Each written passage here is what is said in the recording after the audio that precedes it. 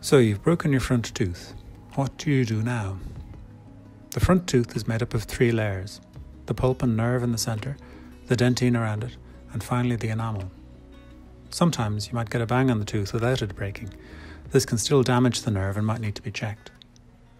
With a small chip, the dentist or therapist can fix it with a small filling.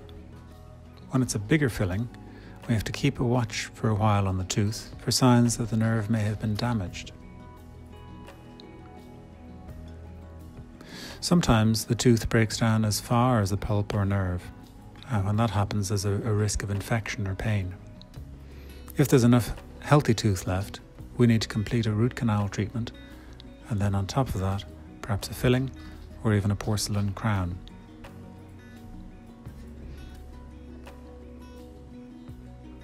So if you've had a bang on your tooth, contact your dental practice for advice as soon as possible.